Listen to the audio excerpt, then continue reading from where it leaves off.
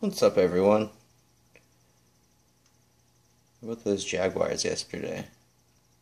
Figured if Dustin can start his videos of talking about his shitty football team, I get a chance to talk about mine. Beat the Texans. Texans and Titans are the two teams I always want to beat. It's actually my second take. The first one was interrupted by the video of the two Gator football players blocking each other, which made me laugh. Anyways, so I want to do an update on my 60F. After talking to Dave, he recommended adding a filter. I was going to kind of go, I went up to the store looking for just kind of a hang on the back filter or something like that, just kind of get something circulating in here. It wouldn't be ideal with the CO2, but anyways, I walk in there and Petco had the Zoomed 511. It's rated for, they have it rated for 10 to 30 gallons. It's checked it out. It actually seemed like it would be a pretty decent filter for this tank. It has the option to increase and decrease the flow. I have it turned down a little bit since it's a small tank, but I'll show you the filter. It's pretty simple. It's got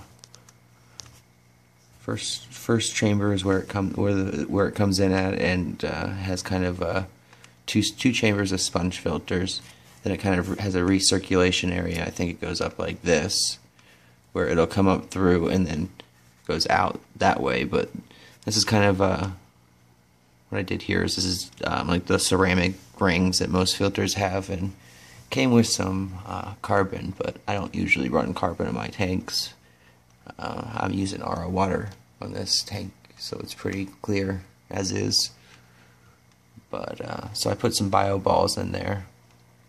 I just kind of have them rotating around, seeing what kind of filtration, what kind of movement's going through.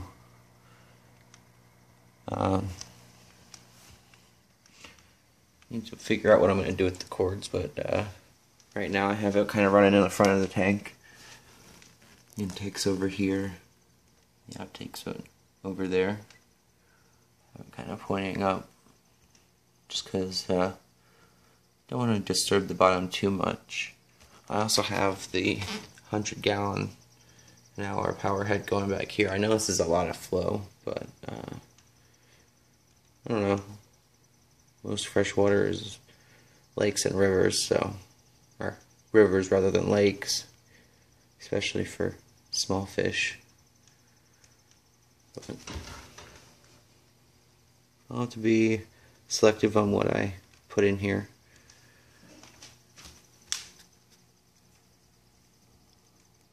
So far, everything looks alright.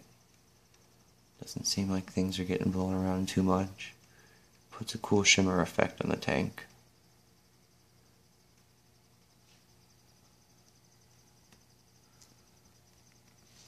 See, I saw some purling in here earlier, so I guess that's a good sign.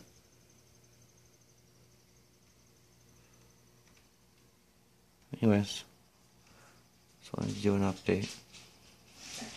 Show you my new filter. Yeah, this filter was on sale for $39.99. It's 160 gallons per hour.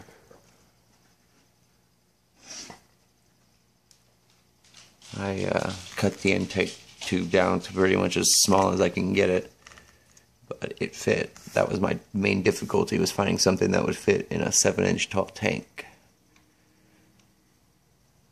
But I don't know. Hopefully I'm going to let this grow in. Since usually I'm the only one that looks at it, I'm probably not going to spend a ton of money on glass pipes for my tank.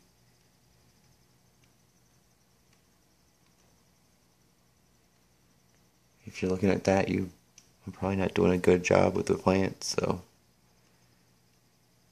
probably will invest in a new lily pipe, but or not a lily pipe, but a new diffuser for the CO2. because I think that's pretty ugly. But that works for now until everything starts getting rooted and going off. But anyways, let me know what you think. It's a lot of flow in a small tank, but we'll see what happens. Let's see. It's a live and learn hobby. But anyways, thanks for watching.